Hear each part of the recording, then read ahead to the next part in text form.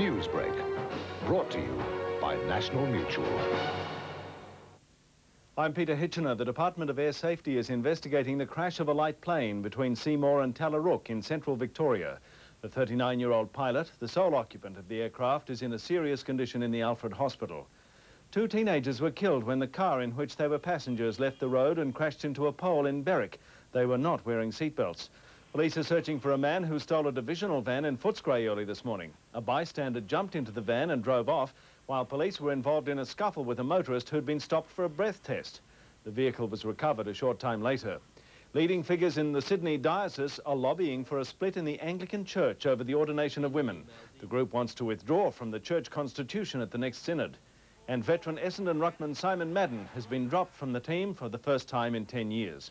In Melbourne, fine and sunny today, and at the moment, it's 17 degrees.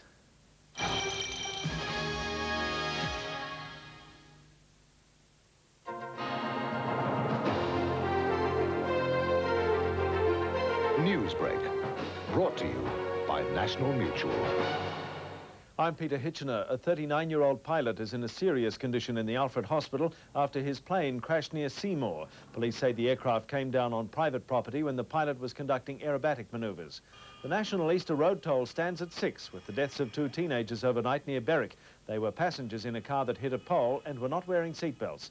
And collectors have been out raising money for the Children's Hospital. The target for the Good Friday appeal is more than $4 million.